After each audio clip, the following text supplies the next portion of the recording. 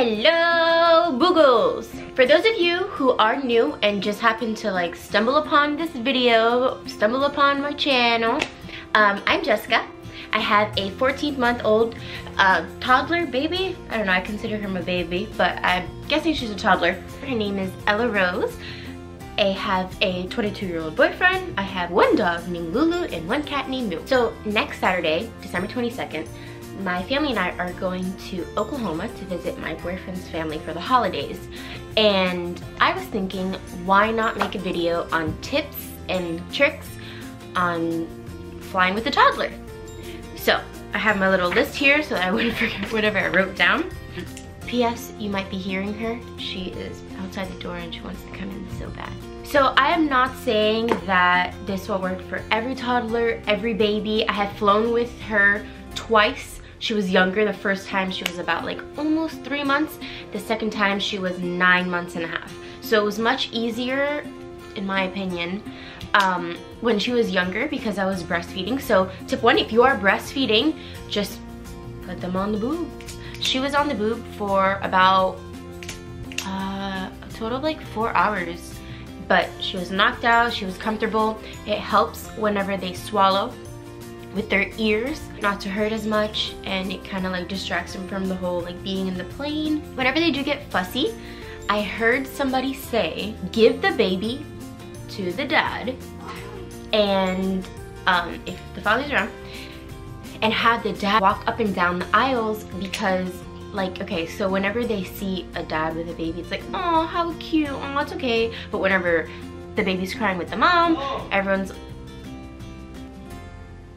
whenever the baby's crying with the mom, everyone's like, get your baby to be quiet, please. Another tip that I have is to, if you are still giving milk to your toddler, make some chamomile tea on the side. You can either mix it a little bit with the milk, or you can just give them the chamomile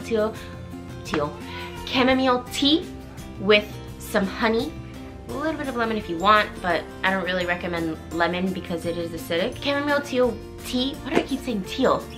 The chamomile tea will help them relax a little. Toddlers, have snacks ready, all types of snacks, fruits, veggies, little puffs, little whatever that your toddler likes to eat. Snacks, have a whole bunch of them, variety. Maybe get one of those label toppers. I have a whole bunch of them. They have them at the dollar store or Dollar Tree for $1. It is 10 for $1, so go to Dollar Tree. Toddlers who are eating, they're busy. Do not run out of drinks. Milk, juice, water, anything. Don't run out. So if you are traveling with breast milk, you can travel through security with breast milk. So maybe whenever you pass through the security, you can get them juice, water, maybe bring a little container, a little bottle, instead of buying a water bottle and just, you know, refill the water fountain at the water fountain. That's what I always do. Bring toys. Toys. Stuff to, you know, keep their mind off of it. With babies, you could bring like little rattlers and the scrunching books. That's what I used to bring whenever she was younger. Toddlers, if you want, I don't know, it depends on you. If you're a tablet kind of person, bring a tablet so they can play some games. Or what I'm gonna do is I'm gonna bring my MacBook and I'm going to bring baby Einstein. You can have Wi-Fi on the plane if you want. You can pay for it depending on the airline. I'm pretty sure all airlines have Wi-Fi now. You can either pay for the Wi-Fi, or maybe if you have a CD insert, or you can buy the one that comes on the side. Just bring movies, educational movies that they like. I'm gonna be making her watch Baby Einstein because she loves Baby Einstein.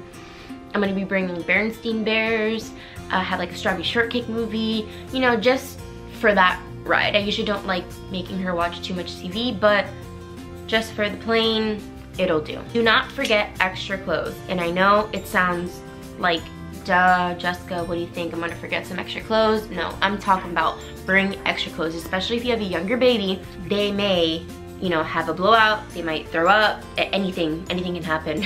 You might spill juice, milk, leave their shirts wet. I'm thinking like 3 extra shirts and like 2 extra pants.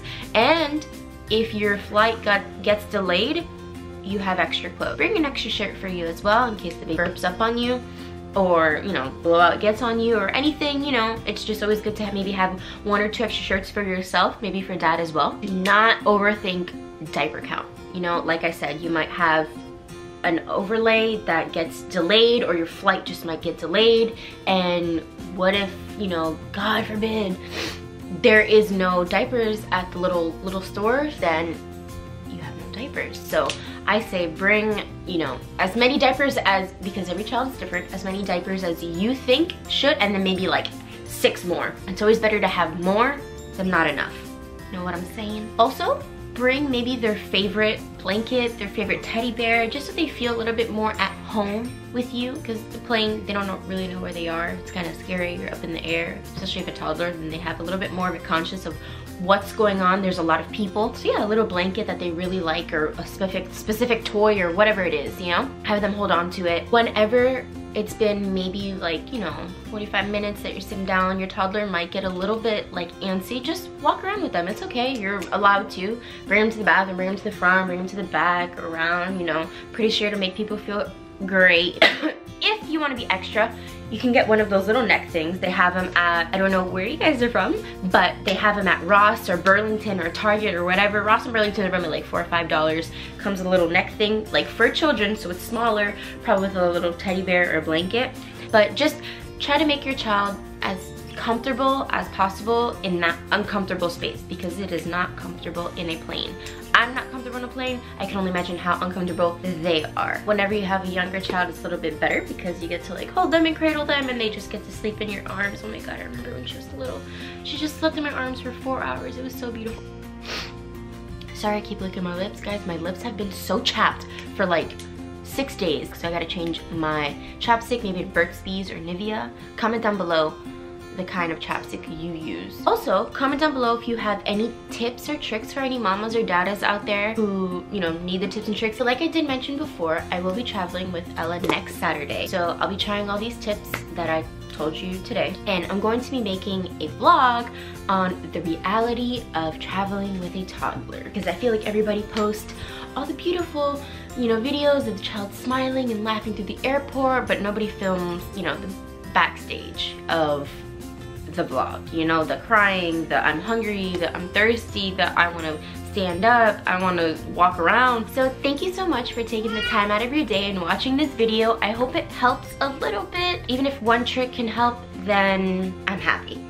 So comment down below any tips or tricks that you have that you want to give to somebody else, and comment down below the kind of chapstick that you use and if it works really well. If you haven't already subscribed to our channel, make sure you subscribe and hit the little alert button, because we are doing Vlogmas and we post every day so that you won't miss a video. So yeah, thank you so much for watching. I appreciate you guys so much. Bye!